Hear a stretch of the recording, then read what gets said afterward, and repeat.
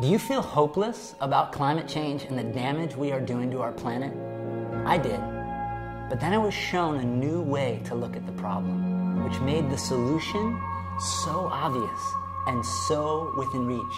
A solution that's right under our feet. I've been sharing this story with everyone I know, and now I want to share it with you. Climate change is all about too much carbon in our atmosphere, right? But carbon's not our enemy. It's the building block of life. Everything alive is made of it. It's us. The problem and the solution are simply a matter of balance. To see this balance, let's step back and look at the 5 pools of where carbon is stored on planet Earth: atmosphere, biosphere, oceans, soil, and fossil.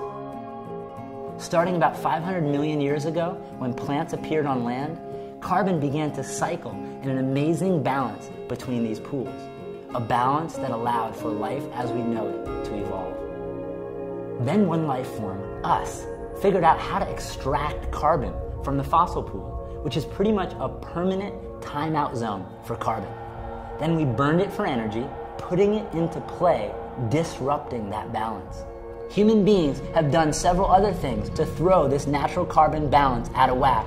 The way we manage land and do agriculture is moving even more carbon from the soil and biosphere into the atmosphere.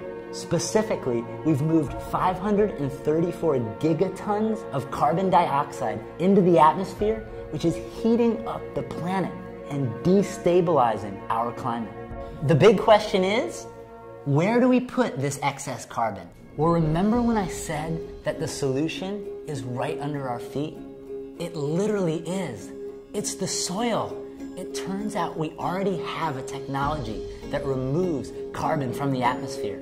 And it's got 500 million years of research and development behind it. Plants, with sunlight and water, perform photosynthesis. They pull in carbon from the air and turn it into carbohydrates, sugars. Then they pump some of those sugars down through their roots to feed microorganisms who use that carbon to build soil. Voila, carbon moved. Plants pump it in and soil stores it. Nature's living technology is amazing. What if we worked with this regenerative technology instead of destroying it? How could we do that? By giving a little carbon back.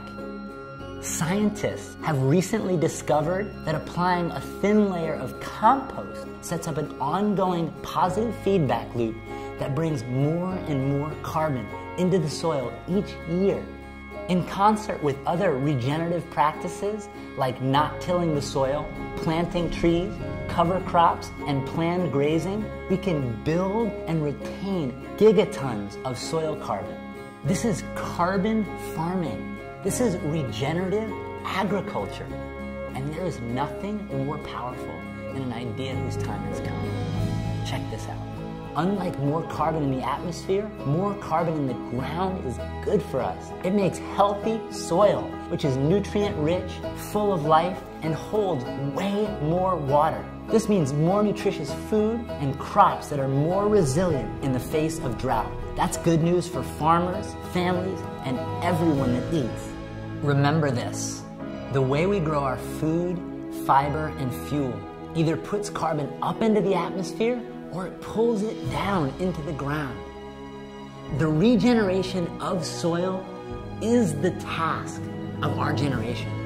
Our health, the health of our soils, and the health of our planet are one and the same.